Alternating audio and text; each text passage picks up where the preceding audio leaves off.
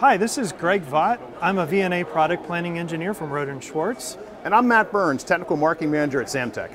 We're at DesignCon 2022, and today we're showing the Rohde and Schwarz ZNA 43 Vector Network Analyzer, and we are testing the Samtec NovaRay I cable system. Greg, I'm looking forward to learning about the ZNA 43 in just a minute, but I want to tell our viewers a little bit about NovaRay, if that's okay. The NovaRay setup emulates ASIC to front panel applications in addition to having a DAC on the front panel. Specific to this demonstration, when we look at NovaRay, coming from what we're calling the ASIC on the demo, we have roughly 6 inches of twin-ax cable going from NovaRay to NovaRay I/O on the front panel. Then we attach to our NovaRay panel connector via 2-meter long DAC, and then going back through 6 inches of NovaRay cable going back to the ZNA 43. Can you give us some more details about what we're actually measuring today, Greg? Yeah, sure, Matt.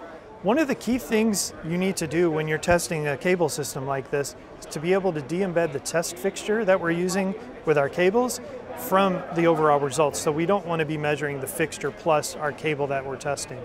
So what we can do on our ZNA 43 is we've got our new de-embedding assistant.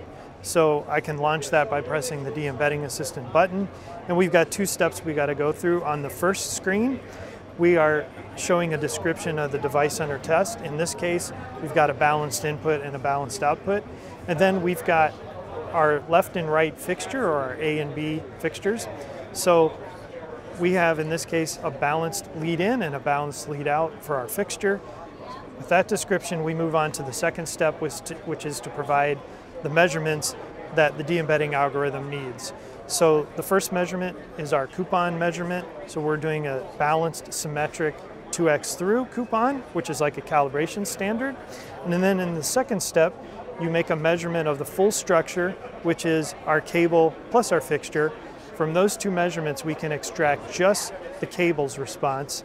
And once we get out of our de-embedding assistant, then we get a full suite of results, as you can see.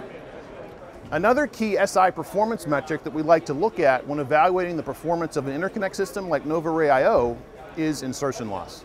When looking at the results from 0 to 40 gigahertz, we see a nice flat insertion loss response that goes from 0 to 30 dB across the entire frequency range. What this helps us see is that when we have a Nyquist at 28 gigahertz for a 112 GPM4 performance, that we have a clean I signal across the entire frequency range. Matt, you said it perfectly, and as you can see, we are able to measure all of your frequency domain, time domain, I diagram parameters. So that concludes our demonstration. Thank you. And for more information, please visit www.rohde-schwarz.com. And for more information on Samtec's NovaRay I/O cable system, please visit samtec.com/NovaRay-IO. Greg, it was nice talking with you today. Thanks for the demonstration. Matt. Thank you.